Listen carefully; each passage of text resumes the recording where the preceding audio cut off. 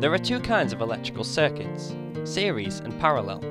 Components that are connected one after another on the same loop of a circuit are connected in series. If one lamp were to break in a series circuit, all the lamps would stop working, so it's hard to tell where the source of the problem is. Components that are connected on separate loops are connected in parallel.